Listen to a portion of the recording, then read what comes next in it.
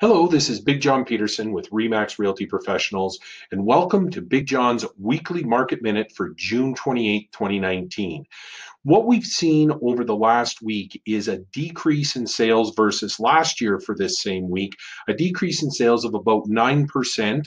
New listings coming into the market are down 8%, and overall listings inventory in the marketplace is down about 14%.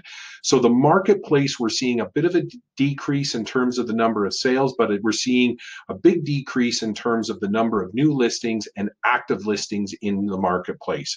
If you have any questions about what's going on in your particular community or any feedback on the Market Minute, please reach out. We'd love to hear from you. Happy Stampede and happy Canada Day.